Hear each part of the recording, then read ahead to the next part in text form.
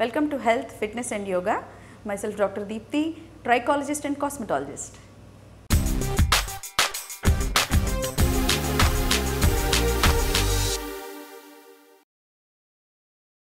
ఈరోజు మనం డిస్కస్ చేయబోయే టాపిక్ పీసీఓఎస్ సమస్య వల్ల యాక్నే కానివ్వండి, హెయిర్ లాస్ కానివ్వండి ఎలా అవుతాయి, ఎలా కారణమవుతుంది పీసీఓడి యాక్నేకి, హెయిర్ లాస్కి అనేది చూద్దాము.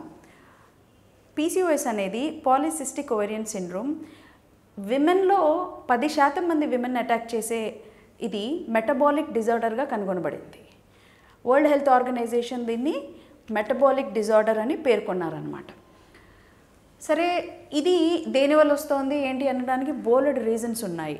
ఒకటి, జంక్ ఫుడ్ తినే వాళ్ళల్లో లేదా ఫ్యామిలీ ఇన్ఫ్లుయెన్స్లో స్ట్రెస్ ఎక్కువగా ఉన్న ఫీమేల్స్లో, జంకే కాదండి, లైఫ్ స్టైల్ ప్రాపర్గా సరిగ్గా లేని వాళ్ళల్లో కూడా ఈ పీసీఓఎస్ సమస్యలు బాగా కనిపిస్తూ ఉన్నాయి. మన మెటబాలిక్ డిజార్డర్ అది.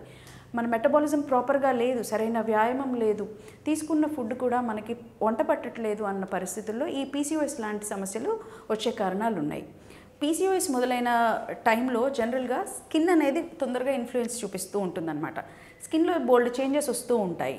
స్కిన్ పైన హెయిర్ రావడము, అనువుగాని చోట అంటే excess hair and unwanted hair అనమాట. ఆడవాళ్లకు ఈ మీసాల భాగంలో, గడ్డం భాగంలో, గొంతు భాగంలో కూడా చిన్న చిన్న వెంట్రుకలు రావడం అనేది చూస్తూ ఉంటాం. ఆ తర్వాత పిగ్మెంటేషన్తో మొదలు హోర్స్నెస్ ఇన్ వాయిస్ కూడా స్టార్ట్ అయిపోతూ ఉంటుంది. అంటే గొంతులో, వాయిస్లో మార్పులు చేర్పులు కనుగొడుతూ ఉంటారనమాట. ఈ పీసీఓఎస్ మొదలైనప్పుడు మెటబాలిక్ డిజార్డర్ అంటే మన మెటబాలిజం ప్రాపర్గా లేనప్పుడే ఇది మొదలవుతుంది. అంటే సరైన వ్యాయామము, సరైన పోషకాహారం లేకపోవడము, పలు రకాల డెఫిషియన్సీస్, వైటమిన్ డెఫిషియన్సీస్, ఇన్సఫిషియన్సీస్, హైపోవైటమినోసిస్ లాంటి పరిస్థితులు ఉన్నప్పుడు, వ్యాయామం సరిగ్గా లేకుండా ఒకే చోట stagnant life style, sedentary life style అంటారు, అదే పనిగా కూర్చొని మనం అనుకుంటాము స్ట్రెస్ అంటే ఏదో టెన్షన్ తీసుకోవడం మాత్రమే స్ట్రెస్ అనుకుంటూ ఉంటాం. తీరిగ్గా రోజంతా టీవీ చూసినా అది స్ట్రెస్సేనండి.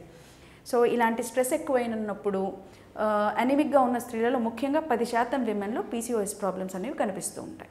దీనివల్ల యాక్నే, హెయిర్ లాస్ అనేది బాగా చెప్పబడుతుంటుంది. యాక్నేతో వచ్చిన అమ్మాయిల్ని ఫస్ట్ మనం అడిగేది ఏంటి అంటే డాండ్రఫ్ ఉందా అని అడుగుతారు. నెక్స్ట్, మీ పీరియడ్స్ రెగ్యులర్గా ఉన్నాయా లేదా అని అడుగుతూ ఉంటారు. సో ఇక్కడే మనకి సగం వాళ్ళ కేస్ హిస్టరీలోనే మనకి వాళ్ళకున్న సమస్య దీనివల్లనే ఇది అవుతుందా లేదా అనేది తెలుస్తూ ఉంటుందన్నమాట. సరే, ఎలా కారణమవుతుంది అనేది ఇప్పుడు చూద్దాం. ఈ పీసీఓఎస్ లాంటి సమస్యలు ఉన్నప్పుడు బాడీ రెస్పాన్స్ అనేది ఇన్సులిన్కి విరుద్ధంగా పనిచేస్తుంటుంది. ఇన్సులిన్ని యాక్సెప్ట్ చేయదు. ఇన్సులిన్కి రెస్పాండ్ అయ్యే విధానంలో మార్పులు వస్తాయి. సెల్ అసలు రెస్పాండ్ అవ్వకపోయేసరికి మన ప్యాంక్రియాస్ ఇన్సులిన్ని మరింతగా రిలీజ్ చేస్తాయన్నమాట.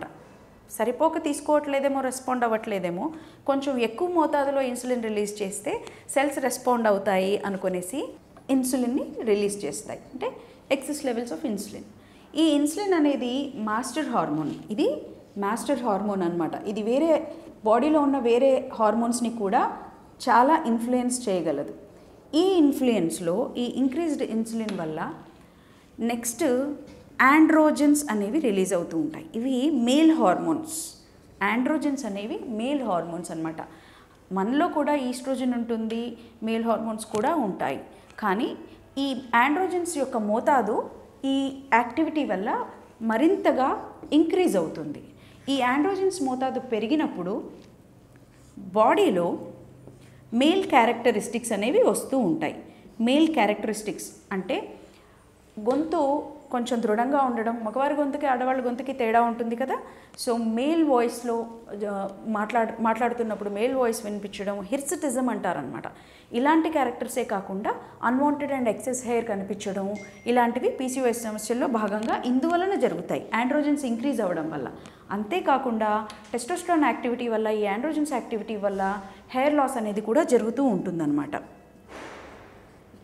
డిహెచ్డి అనే హార్మోన్, ఫ్రీ రాడికల్స్ ఉన్నప్పుడు, ఫ్రీ రాడికల్స్ అంటే ఏంటి, సరైన అబ్నార్మల్గా సరైన విధానంలో పనిచేయట్లేదు, సెల్స్ చాలా అబ్నార్మల్గా పనిచేస్తూ ఉన్నాయి. సో ఇలా సెల్ రెస్పాన్స్ అనేది ఫ్రీ రాడికల్స్ ఇన్ఫ్లుయెన్స్లో ఉన్నప్పుడు ఈ డిహెచ్డి ఫామ్ అయ్యి హెయిర్ లాస్కి కారణమవుతూ ఉంటుందన్నమాట. అలాగే ఆండ్రోజన్స్ ఎక్కువైనప్పుడు సీబమ్ సెక్రిషన్స్ కూడా పెరిగిపోతూ ఉంటాయి. సీబమ్ సెక్రిషన్స్ అంటే ఆయిలీ సెక్రిషన్స్, మన స్కిన్ కానివ్వండి, స్కాల్ప్లో కానివ్వండి ఆయిలీ సెక్రిషన్స్ ఎక్కువగా అయ్యి యాక్నేని ఉధృతం చేస్తాయి. యాక్నే ఉధృతి చాలా ఎక్కువగా ఉంటుంది పీసీఓఎస్ సమస్యలలో. సో పీసీఓడి సమస్యలతో వచ్చిన వాళ్ళకి రకరకాల కాస్మెటాలజికల్ ఇష్యూస్ ఉంటాయి. కాస్మెటిక్ ఇష్యూస్ లైక్ ఇప్పుడు ఇందాక మాట్లాడిన ఎక్సెస్ అండ్ అన్వాంటెడ్ హెయిర్ కానివ్వండి, దానికి లేజర్ హెయిర్ రిడక్షన్ ట్రీట్మెంట్ ఇస్తూ ఉంటారు. యాక్నే ఉన్నప్పుడు బేసిక్గా ఫస్ట్ రెటినాయిడ్స్ లాంటి ట్రీట్మెంట్స్ ఇవ్వడము, పీల్స్ ఇవ్వడము, మరీ ఎర్రగా ఉండేసి ఇన్ఫ్లమేషన్ ఎక్కువగా ఉన్నప్పుడు యాంటీ ఇన్ఫ్లమేటరీ డ్రగ్స్ ఇవ్వడము, లేదా హార్మోనల్ ఇంబ్యాలెన్సెస్ని కరెక్ట్ చేసే విధంగా యాంటీ హార్మోన్ డ్రగ్స్ ఇవ్వడము చేస్తూ ఉంటారనమాట. అంతేకాదండి, పీసీఓఎస్లో స్కిన్ కూడా బాగా రఫ్గా తయారయ్యి పిగ్మెంటేషన్ అనేది కూడా స్టార్ట్ అవుతూ ఉంటుంది. సో వీటన్నిటికీ చెక్ పెట్టాలి అంటే పీసీఓఎస్ త్రూ ఇన్ని ఇల్ ఎఫెక్ట్స్ ఉన్నాయి. సో ఫస్ట్ పీసీఓఎస్ రాకుండా జాగ్రత్త పడడం ముఖ్య ఉద్దేశం అండి మనం ఇదంతా డిస్కస్ చేయడంలో.